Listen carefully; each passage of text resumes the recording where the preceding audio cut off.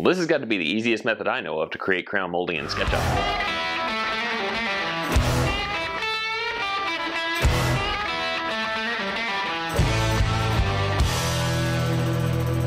So if this is your first time here, I want to welcome you. Be sure and click the subscribe button down below and click the bell. That way you're notified every time I upload new content. Don't forget, I have all the social media out there that you can follow as well. So let's get started on this. Okay, let's just say that you have a room full of walls that you need to have some crown molding put in. Now keep in mind, this is just as a point of reference for you. This may not be exactly what you make, but it's easy to show your client what the room can look like if you have this installed. So like I said, the crown may not be exact, and you don't want to spend a whole lot of time making it. So I'm going to show you a quick and easy method to not only import it, but also to follow it around the room using the Follow Me tool. So I'm going to give you a moment just to construct a random set of walls, much like what I have here, or just about anything your imagination can mock up. Make them about 8 feet tall and 4 inches thick using your rectangle tool. And then push and pull them around the room or around the area, just making you a random room that has one opening. So don't connect them into a closed up room. Leave one open so you can work easily. So go ahead and make that. And if you have something similar to this, I want you to go ahead and save it as a component or make it a group. You can make it a group just by right-clicking and say make group, which mine has already been made into a group, or you can make it into a component, which I haven't done, so mine is visible here. So either way, just as long as it highlights all like this whenever you go to click on it, that way it doesn't conform to anything else that we throw into the model. So now, over here at this corner, I'm going to zoom in so I can see just that. And we're going to use the 3D warehouse, and that is an area where people have uploaded a whole bunch of things that they have comprised into SketchUp and made it available for the public. So if you hover over the box with a bunch of squares popping out of it, that is the 3D warehouse. And like I said, there are a whole bunch of things that people have constructed. Beds, living room assortments, an entire living room with cabinetry, everything. Anything that you can think of, you'll probably find in this warehouse. So if you wanted to import tools or furniture into your space, you can do that. So if you click in the search bar up here and then just type in crown molding, you'll see that there's a bunch of moldings that people have already made and uploaded into this particular warehouse. So we're just going to select something that's fairly simple, which is this one right here. So if you can find something similar, go ahead and click on it, and it will bring up the active window for that particular model, and just click download. And it will ask us, do you want to load it into the model? And you just say okay. It'll give you that progress bar, and if you move your mouse around, you'll see that it has imported it into our model. So we're going to drop it in place at the corner, and I need to move it out even with the wall, just like it would be in your home. Okay? So just make sure that this corner was referenced to this corner, and then slide it out on your green axis to where it's even with the wall. Now the thing is that I don't want to use this entire model. I only want the profile. So what I'm going to do is explode this component, because as you can see, it is saved as one. So I'm going to right click on that and explode it. And what that does is it takes the component factor away.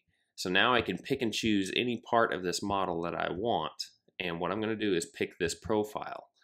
And I'm going to highlight it blue just by double clicking on it. I'm going to turn my move function on and reference a corner and hold my option key down, or control key if you're on Windows. And I'm going to copy that particular profile, and I'm just going to move it out of the way.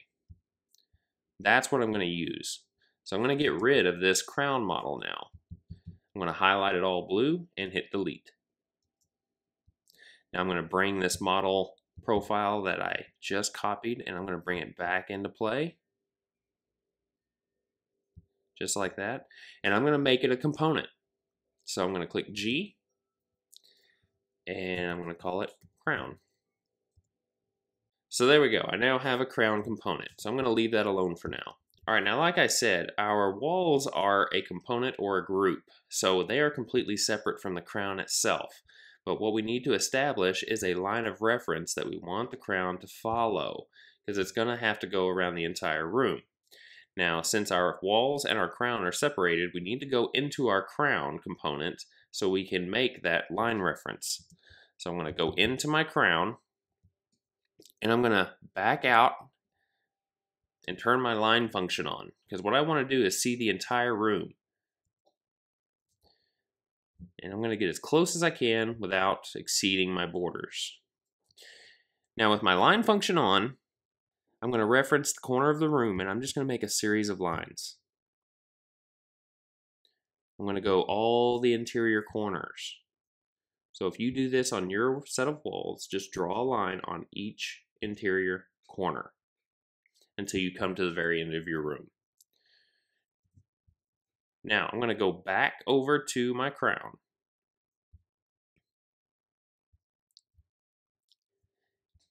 And what I want to do is highlight all the lines that I just made. So if you triple click on your lines, you'll see that they all highlighted blue. Because we're inside the crown component, which means we're just adding these lines to the crown molding. And using my move tool, I'm going to move those lines down to the bottom of my crown. Okay? So now what that has done is giving me a line of reference that follows the entire room. And since we moved it down to the bottom of the crown, that is the line of reference where the crown bottom will be all the way around the room. Now we're going to use the follow me tool while all of these lines are still highlighted. We're going to go back over to our crown to where we can see it good. And I'm going to come over here to the top of the toolbar and use the follow me function. So we're going to hit follow me, hover over our crown.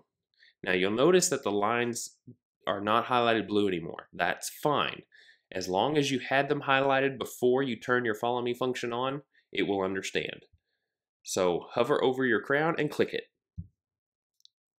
And what it has done is followed those line references that we had highlighted blue all the way around the room. It has done the interior corners as well as the exterior corners. So now all the room has been covered in crown. That is a super fast method to make sure that you can add crown to any room.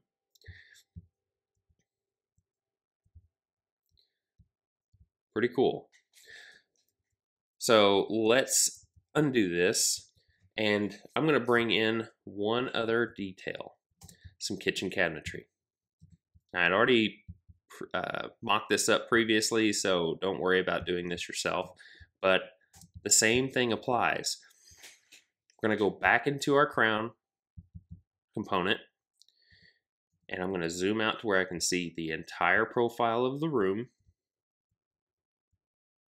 just like that.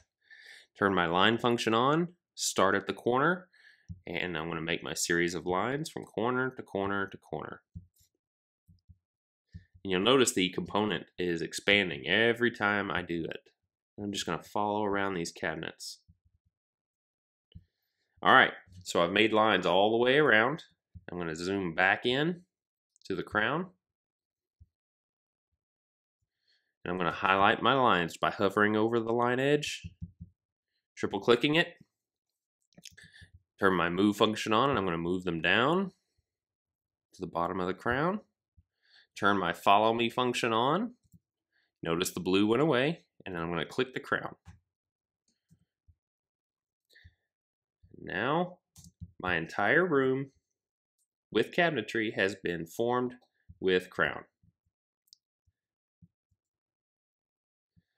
So that is a super fast method to use the follow me tool to make crown. The same applies for base trim and quarter round if you wanted to encase your cabinets with molding.